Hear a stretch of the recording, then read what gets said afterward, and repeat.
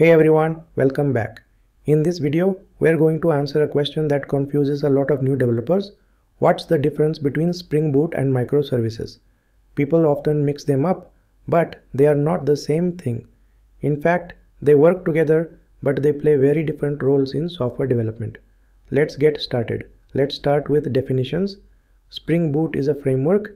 It's part of the larger Spring ecosystem and is used to build back-end applications quickly and efficiently. Think of it like a toolkit that helps you write Java APIs with less boilerplate code. Microservices, on the other hand, are an architectural style. They describe the way you structure your application, breaking it down into small, independently deployable services. So Spring Boot is a framework you code with. Microservices are a design principle you architect around. Now let's talk about their purpose. The goal of Spring Boot is to simplify Java backend development.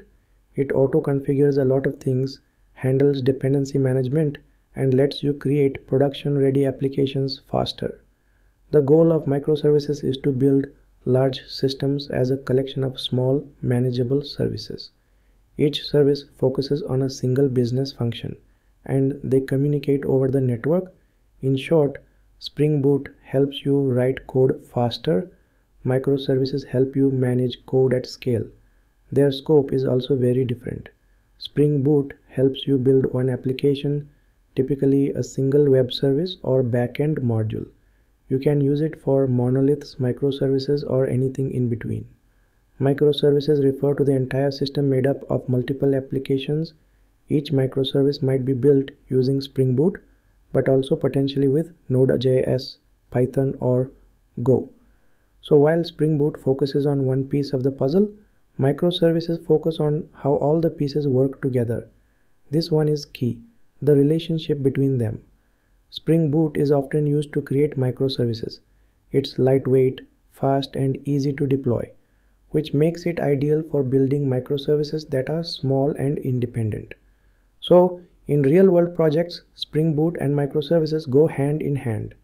You build each microservice using Spring Boot, and together they form your distributed system. You can think of Spring Boot as the engine and microservices as the design of the car. Let's make it even clearer with examples. An app built with Spring Boot might be a simple REST API that manages users. It has login, registration, and profile features all in one place. But in a microservices architecture, you would break that down. You'd have a user service for profiles, an auth service for login, and maybe a notification service for sending emails. Each one is deployed separately and communicates over HTTP or messaging. So Spring Boot helps you build each service, and microservices tell you how to organize them. Deployment is also different. A Spring Boot application is typically deployed as a single .jar or .war file.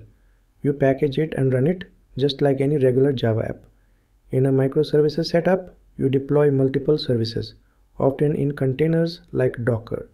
They run independently, scale separately, and have their own databases. So Spring Boot apps are deployed individually. Microservices architectures require orchestrating many of these apps together.